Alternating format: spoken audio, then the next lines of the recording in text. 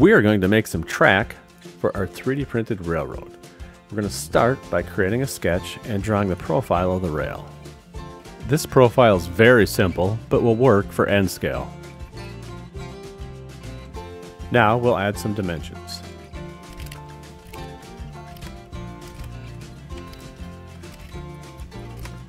Now we've got one half of the rail drawn. We're going to use the symmetry tool to draw the other half. And there we go. We've got our entire rail drawn. Now that we have our rail profile, we need to make one more sketch. This sketch is going to contain the gauge lines for the track. And that's simply the inside edge of each rail where the gauge would be measured. We'll use that to align the profiles. We'll add our gauge dimension. And I'm going to add a length to these. I'm going to make them 210 millimeters because that's about how wide I can print on my printer. Now that we have those, we have to move into creating the solids. So we create a body. We'll copy both of these sketches, paste them, move them into the body, and then I'm going to hide these two so we don't inadvertently select them and kind of screw stuff up.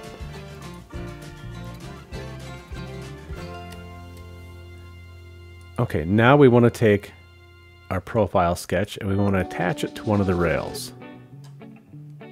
So we've done that. Now we need to go in and move it to the right point. So we're going to select everything, deselect the inside point, reselect it so that's where we'll move from. We will select our move function, move it down here. Now, one issue I ran into is it seems whenever you do this, it over-constrains it, but I found that if I just deactivate this constraint, it's okay. Whenever you do that, you have to make sure that nothing has got knocked out of kilter, but we're fine here. So now that we have it located where we want it, we're going to use the pipe function, go in and select our edge, and we've got one rail. Now we just repeat that for the other one. Add a new body, paste our two sketches, move them into the body, attach our sketch to the line, go in and move it. Now we have to select the other corner, pick move, drop it down here, deactivate our constraint. Use our pipe tool, select our gauge line, and we are done. There we go. We've got our two rails. Now I'm going to save them, export them, and we're going to take them into Blender to add the ties, tie plates, and spikes. So we'll see you there. Okay, we've imported the STL of the rails. All right, now we're going to add a plane. And we're going to size it to the width of the tie. And we're going to size it to the length of it. No, we're not. We're going to only do it one way. So we're done. Now we need to scale it to get the length. Oh, we want to tie. Before we go zooming it all over the screen, let's figure out the dimension. It's 16.2. SY 16.2. That looks a little wide. Oh, that's why. Because I need to divide by the size of what's there. So it needs to be 11 times as long. There we go. That looks better. So let's leave it on the center and let's move this.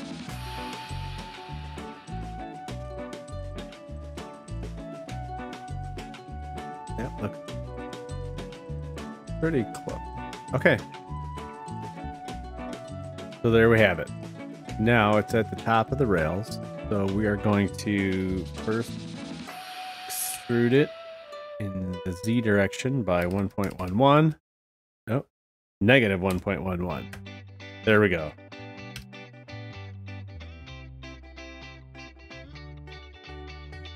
We will add tie plates. Wait, we're not in Edinburgh. There we go. Plane.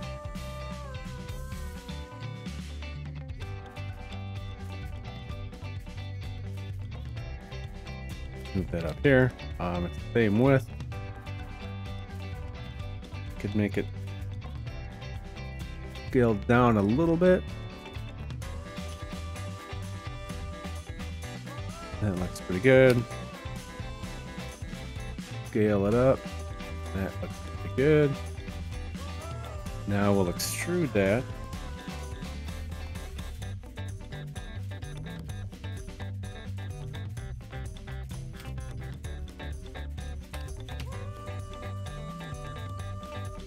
There we go.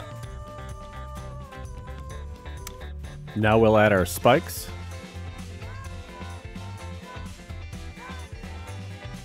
.5mm diameter to 0.25 radius. Depth 1 millimeter is probably more than enough. There it is. Okay, so we'll move it into place.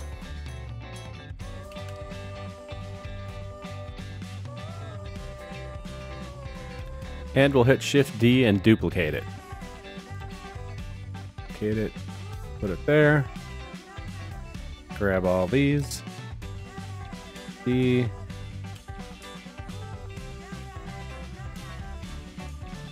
Move them down here. Get them a little better centered.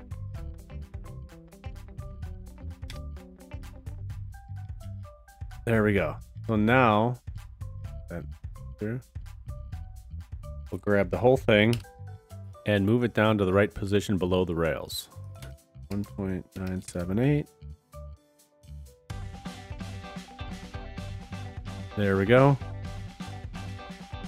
Okay, so now I'm seeing an issue.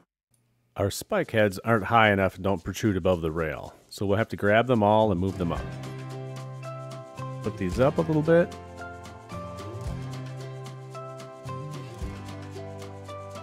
There we go. So now we've got a tie. Now, I think we want to just add an array. So what is our offset? What do we want our offset to be? 1 millimeter. We want it to be 3.175. That might be a little much. Oh, we'll see. Ding, ding, ding, ding, ding, ding. Look at that. We're laying track. There we go. That looks pretty good. I think we'll go one fewer and we'll adjust the length of the rail. So there we are.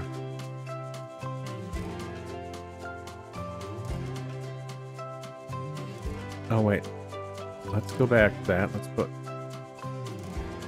one more in.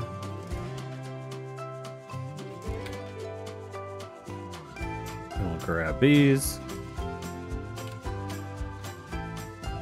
Back to halfway between, roughly.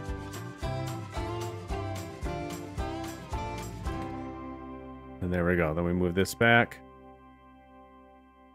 We have a piece of straight track.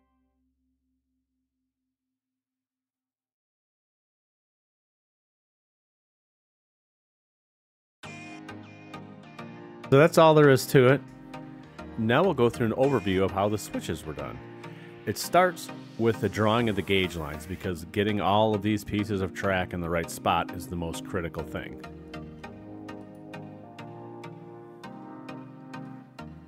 So with those lines, we once again drew the profile of the rail and then extruded that along each line.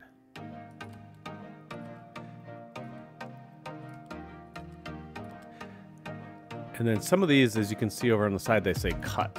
So we had to go in and cut away parts of the rail to get the frog and to provide clearance on the switch end. Now this was a little troublesome.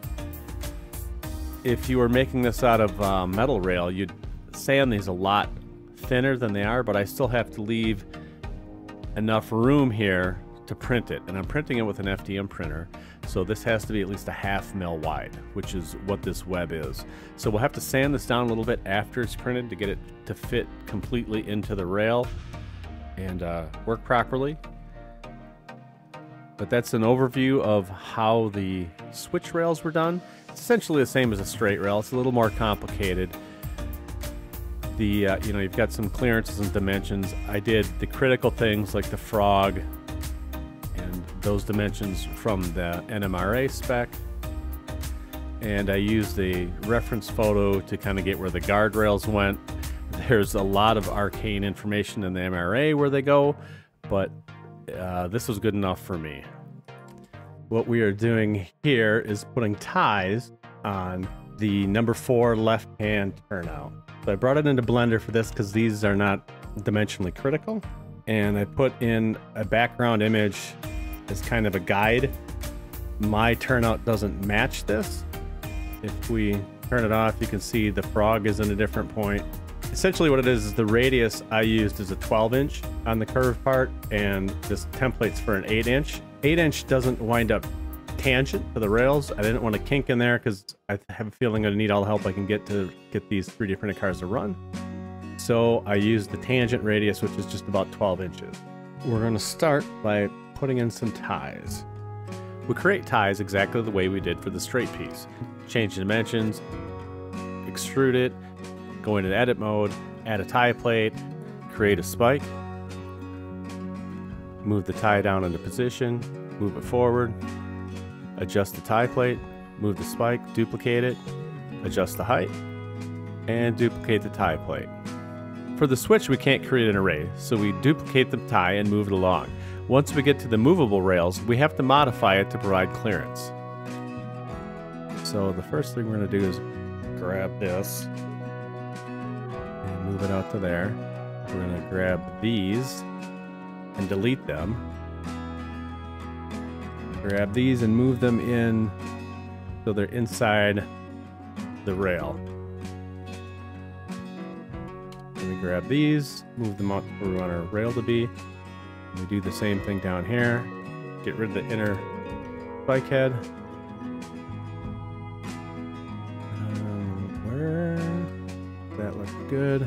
Grab these and move them and turn off this background. Pretty good.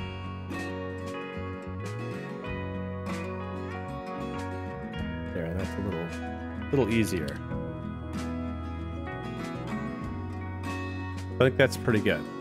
If we look at it from the end, this is probably good enough. You can see that the inner rails that we want to move are not touching the tie, so they should remain free. Whether we'll have to print them with supports or not is TBD. Okay, now we can move this one over to here. And it's pretty good here, but we need to lengthen this head. All right, and then duplicate it, move it over here. Now we're going to take one of these and move it over here. This is the switch tie. I don't know what this is called. So this one we only want to be grabbing the inner rail. So we'll move that to there. Again, we'll delete the inner spike head.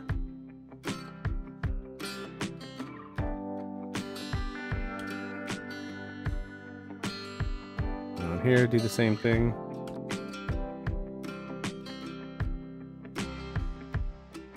Up there. Delete that spike. Move this into here.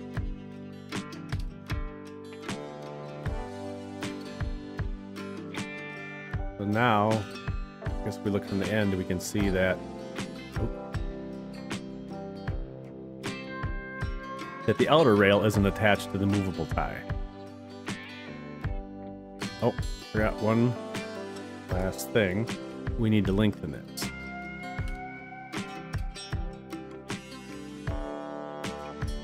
And there we go. So that's the beginning. We're just going to repeat this out. We're going to take this tie duplicate it, move it along here, expanding it out, but keep holding those fixed rails. We're going to take this one, duplicate it.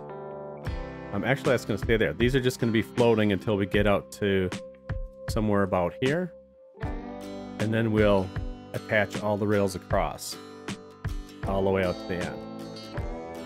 And I think I'm just going to jump ahead, and we can show you the final result.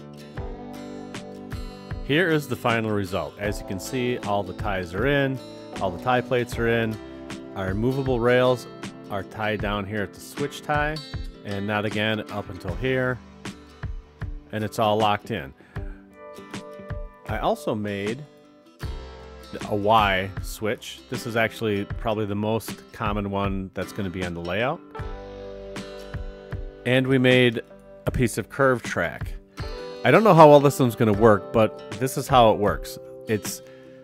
There's an array just like the last one, but it's attached to this line and deforms with it. So we can grab the points of the line, move them around, and curve the track however we want. If you put a lot of curvature in it, it gets pretty distorted. But the curves we're gonna have, it should be okay. Now we're gonna print them out and see how they work.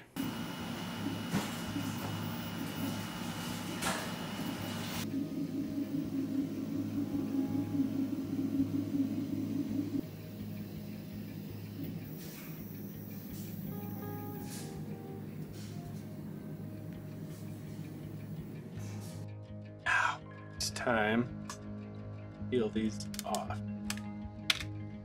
I ran this under some cold water, although it's still hot. Oh, that took them off beautifully. So that's the new go-to for me. The moment of truth.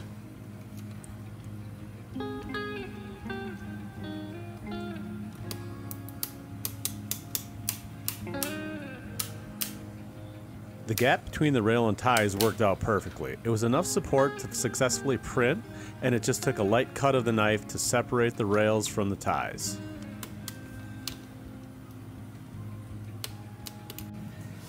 So one last thing we'll have to do to modify this is sand down the switch rails, the points, because there was a limit to how fine they can be molded. I can't make less than a 1/2 millimeter line with the FDM printer. So the web in the rail is a 1/2 mil thick, which is a little bit too thick to get the rail really tucked in there. So I'm going to have to sand them down a little bit manually. So it is looking pretty good. Just show you this one.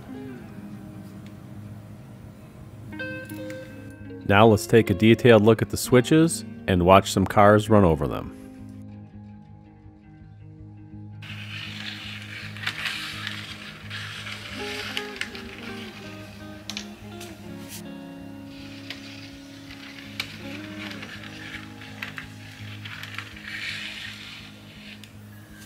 They work pretty good for a first attempt, although I think we need a little more clearance in the frogs.